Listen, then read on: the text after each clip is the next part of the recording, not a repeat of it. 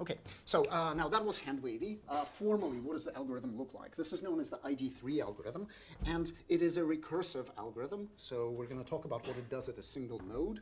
So at a single node, basically what it splits the data. So you are at a particular node in this tree, and this could be the root node, right? And you have a set of training examples that falls into this root node, right? So you guess, or the angel comes down and tells you what the best attribute is to split on. So that's going to be attribute A. So we're going to create a decision node for attribute A. It has some alternatives, such as sunny, rainy, or overcast. Right?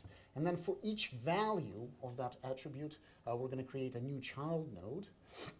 And then what we're going to do is sort the examples that we had into the child nodes. So if we have, if the attribute is Outlook and it was rainy, we only put the raining training examples into that subset.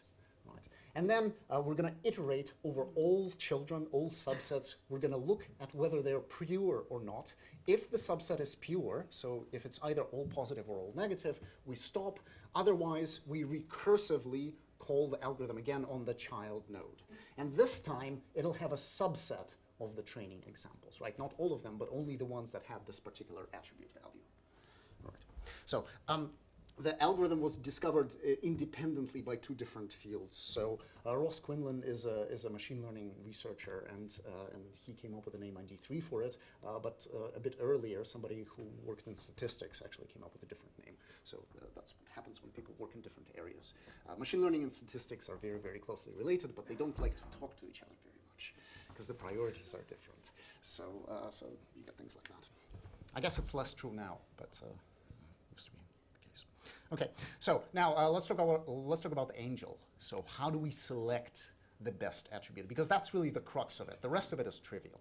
The rest of it is simple. So how do you pick the best attribute? Right.